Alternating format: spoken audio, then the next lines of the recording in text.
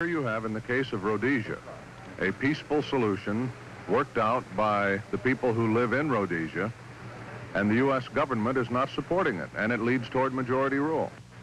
What we've tried to do is say that you can't have a settlement until you bring all of the parties involved together.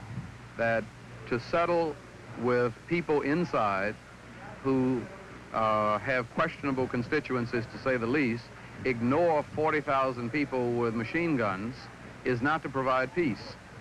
We have seen a stepped up of guerrilla warfare. We've seen invasions into Zambia and into Mozambique. We run the threat of internationalizing that conflict, and that certainly would not be in the U.S. interest.